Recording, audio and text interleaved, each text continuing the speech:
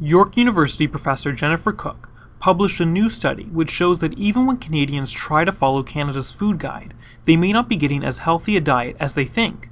The problem? Most Canadians don't know what the food guide means by serving size. So if people picked up the food guide, would they be able to know if they're eating enough fruits and vegetables, meat products, grains, and dairy?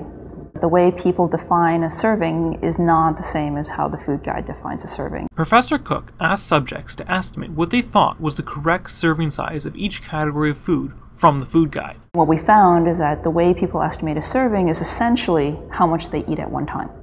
A serving size of vegetables will depend on the type of vegetable that you're using.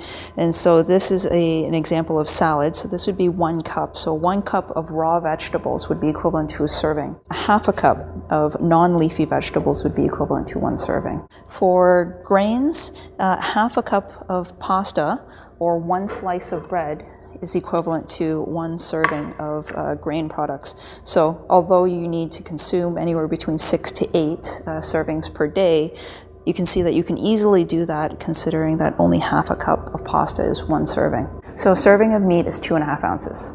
In general, people are not consuming as many fruits and vegetables as they should. They're consuming more grain products than they should, and oftentimes unknowingly consuming more grain products than they should.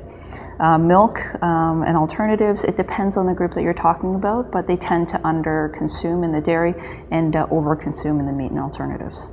Well, Canada's Food Guide is used by a lot of general care family practitioners, and so if you go to your doctor and ask, how do you eat better, this is one of the most common tools that you'll be given.